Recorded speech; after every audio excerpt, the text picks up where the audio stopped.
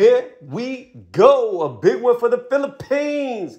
We got Donaire versus Gaballo. This is going to be a very good matchup. Before I get into that, hit the thumbs up, sub notification bell. That way you get updated when I drop the newest content like this. And with that being said, let's get into the video. So first and foremost, I love Donaire. Donaire is hilarious. He was translating for Gaballo at this press conference, and I thought it was hilarious. Now, Gaballo is a real threat. Very good boxer, 24 wins, 20 of those wins by knockout. We know Donaire's got knockout power coming off of a big win.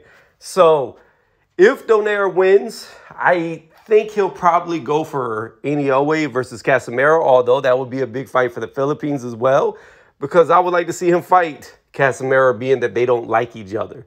Like I said, I really do like Donaire, and I would love to see him get undisputed before he retires, even if that is to dethrone Inoue, who is just my number 3 pound for pound. Like, amazing boxer. But Donaire gave him a run for his money, and I could be wrong, and y'all can correct me if I am, but in the comment section, leave and correct me. I believe Donaire broke his jaw, Inoue's jaw in that fight. Now, again, I feel like this fighter right here is getting a resurgent. I feel like, I mean, look at the way he's sitting. He's sitting Indian style for the entire interview, like some type of mini boss, or like he's Yoshimitsu off of Tekken. Like, this dude, I like this dude. He's relaxed, he's confident, and he has no worries. So if he can drag this fight out, I think it may benefit him going into the mid to later rounds and into the championship rounds. If he can do that. He's fighting a guy who's 14 years younger than him, so there's that as well. Now, I'm not going to do a breakdown for this fight yet. I'll wait till the weigh-ins. I always do that. But I just wanted to say I really like this this pre-fight conference. It was great.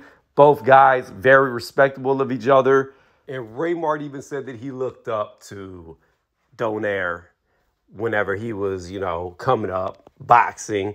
And that's one thing I do want to say to him, that I hope that doesn't carry into the ring. Sometimes guys get polarized, captivated by fighting their idols, and they don't perform to their best. And I don't want to see that. I want to see Donaire beat the best Reymart Gaballo. So, again, I think this is going to be a great fight. I think it's going to be fireworks. I think it very well could end in knockout. Which guy gets knocked out, I do not know. But this is a huge fight for the Philippines, and it's a huge fight for the world. And most importantly, it's a huge fight for my home country of the United States of America, because we love Donaire. We love Donaire. Great fighter. Let me know what y'all think in the comment section about Nonito Donaire versus Reymart Gaballo.